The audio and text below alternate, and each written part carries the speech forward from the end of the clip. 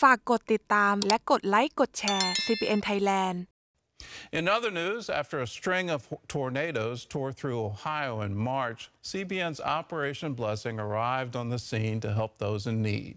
On Easter Sunday, workers and volunteers served a meal and provided fellowship for those still without homes. CBN's Brody Carter brings us the story. I was laying on the edge of my bed, taking a nap, and something woke me up.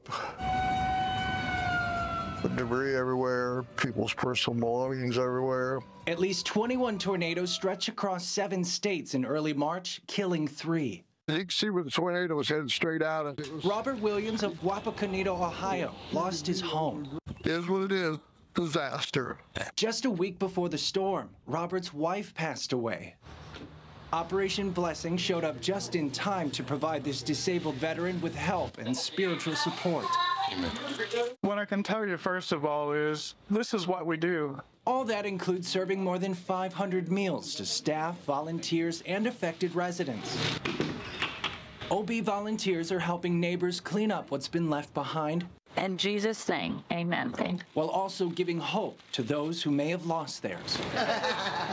Operation Blessing also donated $40,000 to Mercy Unlimited, a local partner to provide a month of temporary housing for 30 survivors at a local hotel.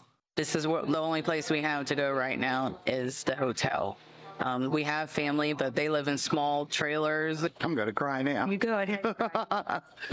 But we couldn't do it without you guys. As life becomes more stable with Operation Blessing's help, Wapak Church Pastor Jason Goss sees this helping point those who are hurting to the one who can heal. You see opportunities for people to love people. And that obviously comes from the great command, love God, love each other. And so we have this opportunity to show love for people, to be the hands and feet of Jesus. You're the one standing there, so yeah. That's right. With no place to call home on Easter Sunday, Wapak Church opened its doors to displaced families, offering a warm meal and a place for community. We don't have any agenda, so sit, talk as long as you want. With continued support, families received cleaning supply buckets along with boxed meals. The folks responsible for helping restore what's been lost are grateful for the love and support of Operation Blessing and the opportunity to share the gospel. I think it provides an opportunity for people to go, tell me about your God. Tell me about Jesus. Brody Carter, CBN News.